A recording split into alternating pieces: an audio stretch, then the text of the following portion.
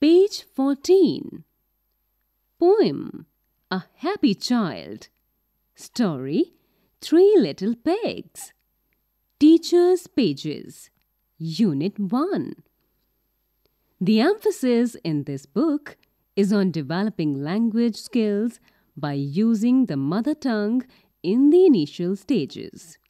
The teacher's encouragement and motivation are very important. Children are curious and love to try things in their own little ways. Do not correct their mistakes. Focus on the process of learning and remember that the child needs to be given activities that are exciting and stimulating. The first unit is about introducing the child to a process of learning, following the concept from near to far. Allow them to talk and help them to express their thoughts by use of their mother tongue, visuals, pictures, sketches, single word questions and answers. As you introduce the text, both the poem and the story, encourage all the children to participate. Develop listening skills. Read the poem, story aloud to the children. Read it with emphasis on clear speech and correct pauses, add commas and full stops. Develop pronunciation. Let the children read aloud after you. Make them repeat. Blow, flow, glow. Brick, kick, stick. Huff, puff, stuff. Exposure to language. Use sight words in the classroom by putting visuals and cue cards. Let children read these. B-A-D, bad. S-A-D, sad. B-E-D, bed. R-E-D, red. B-I-G, big. D-I-G, dig. C-O-T, cot. H-O-T, hot.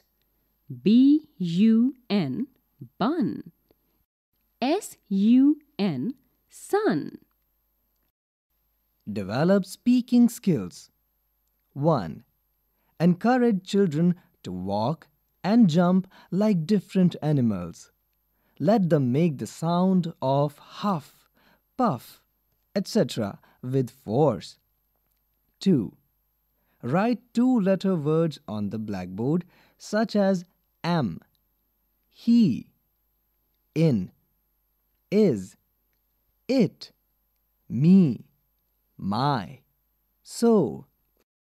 And start a contextual conversation by saying, she is a girl. I am a teacher.